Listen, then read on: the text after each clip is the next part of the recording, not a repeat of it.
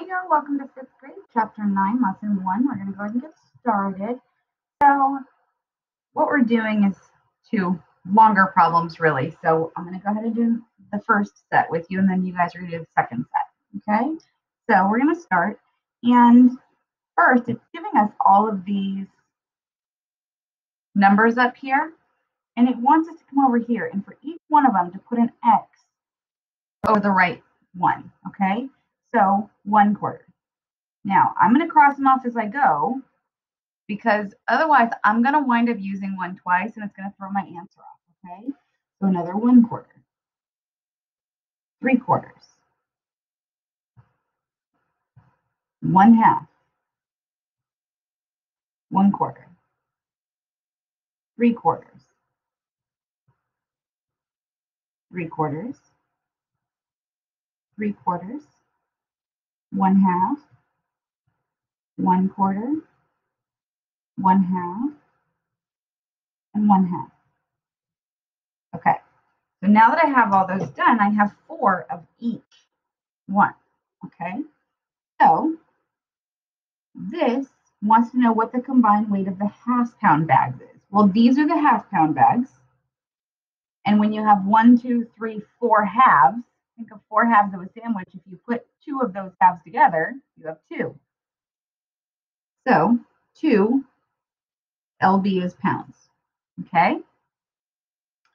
What is the combined weight of the 3/4 bags? Okay, well, let's do it.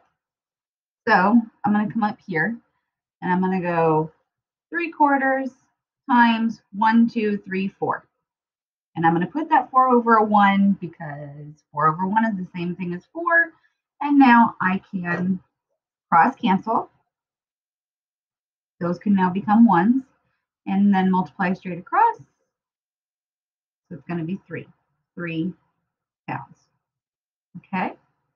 What is the total weight of the trail mix used in all of the bags? So we have 3. We have 2. Okay. We have this one. We have this one. Now we need to do the same for this one. Okay. So 1/4 times 1, 2, 3, 4, and I'm going to put that over a 1. Okay.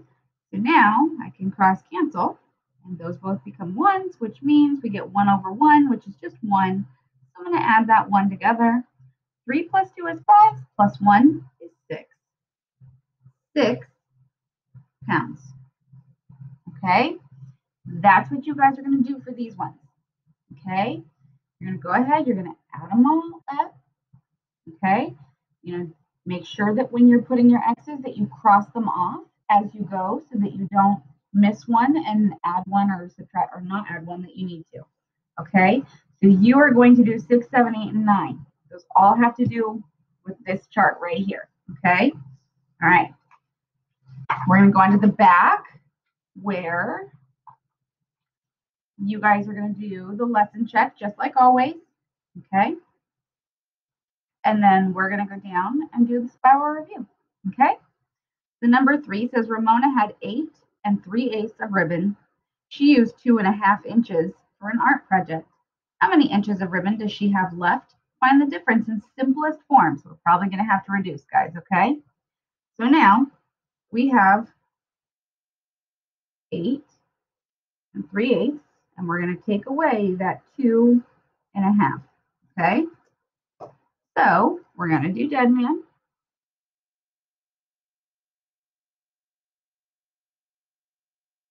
Actually, you know what? I take it back. We're not going to do dead man. Sorry about that, guys. Okay. We are going to find the lowest common denominator for our 2 fractions. Let me do this on scrap paper now that I have confused y'all. Telling you we're going to do dead man. So 8 3/8 subtract 2 1/2. Okay. So we're going to find a common denominator. Well, a common denominator between 2 and 8 is going to be 8. Okay. So we are going to have 8 3/8 because this is already 8. And then our 2.5, I had to multiply the bottom by 4 to get to 8. So now I need to multiply the top by 4, and I'm going to get 4/8. Okay. So now you can see that 3 can't take away 4. Okay, so I need to borrow 1, making that a 7. And I'm going to add an 8 over 8 because 8 over 8 is equal to the one that I borrowed. It's equal to 1, so it's equal to the one that I borrowed, and the denominator stays the same. Okay, so now I'm going to have 7 and 11 over 8 minus 2 and 4 over 8. Okay, so now 7 minus 2 is 5. Okay, 11 minus 4 is 7, and my denominator stays the same. So 5 and 7/8, and it's being measured in inches. Okay, make sure you're showing your work, guys. Okay, not the dead man I did originally. Okay, all right. Number 4, it says Ben bought a ½ pound of cheese for 3 sandwiches. If you put the same amount of cheese on each sandwich, how much cheese will each sandwich have? Okay, so 1/2 pound, and he is dividing that by 3. Now I'm going to put that 3 over a 1 because it's still equal to 3.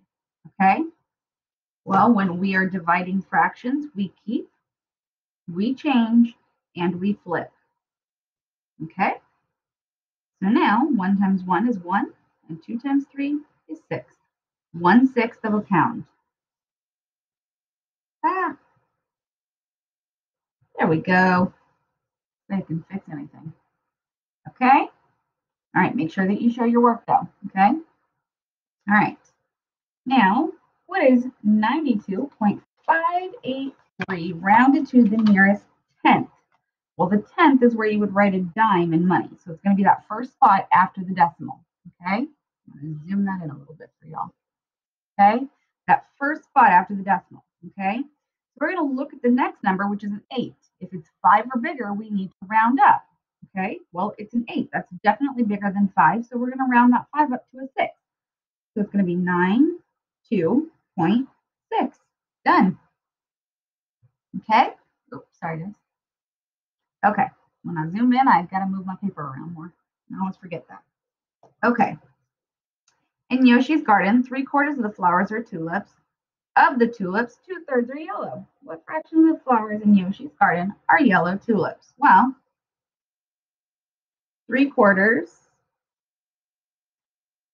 are tulips, and 2/3 of them, of means multiply, okay, are yellow. What fraction of the flowers in Yoshi's garden are yellow tulips?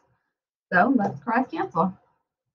So I see 2 numbers, the top and the bottom, that are identical, so those get to become 1s.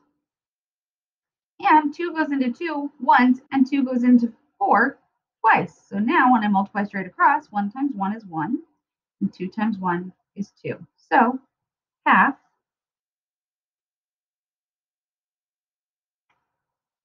you can put of the flowers. Word problem, word answer, guys. Okay? All right. Thanks for hanging out for 9.1. Come on back for 9.2. See you soon.